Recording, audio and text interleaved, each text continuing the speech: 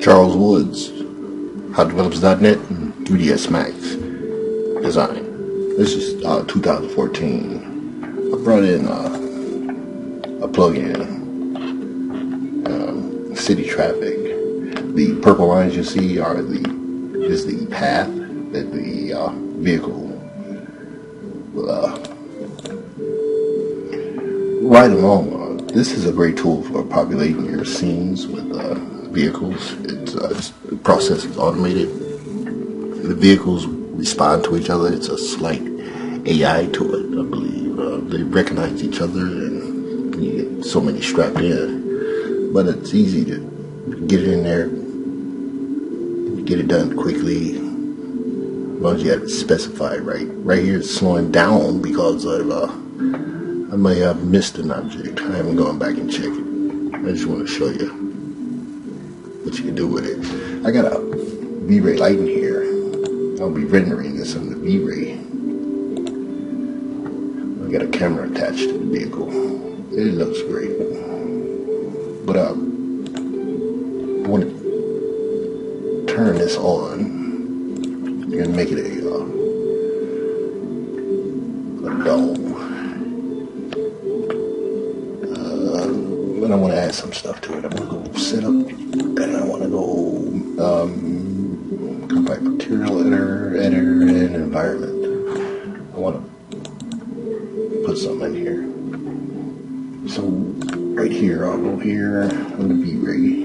That's our renderer. I want to declare some. I want to an HDRI. That's what I want to do. V-Ray material. I'm going to diffuse. Click that little button here, and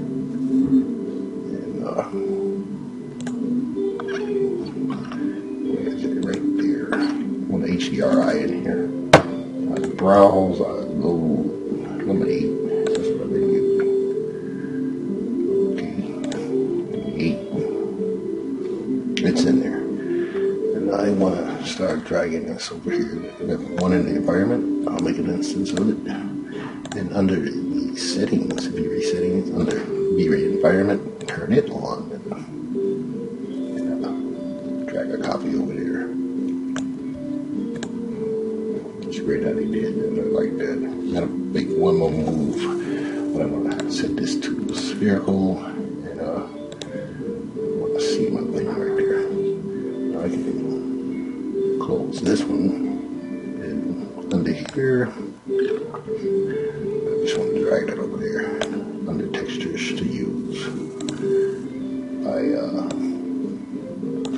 Spherical, set that to full dome, so it really won't matter where I place it in here. You notice up in here, notice it's up in the air. That's not a problem. Okay, I go from camera car perspective.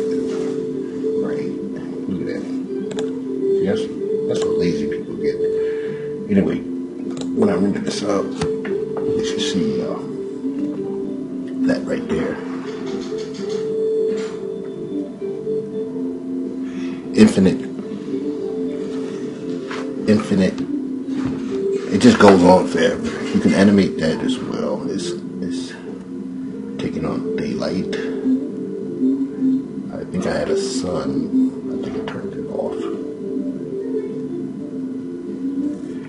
Render time is a little slow. Well, when you get better equipment, like I hope to have one day, I'll be ready. You see here in the reflection, it's taking on the stuff from the texture I put on the dome. Great if it ever finishes. Like I said, better equipment, better render times. I can reduce that just by monkeying with the sun and the dome light settings. Yeah, it's gonna look great. I mean,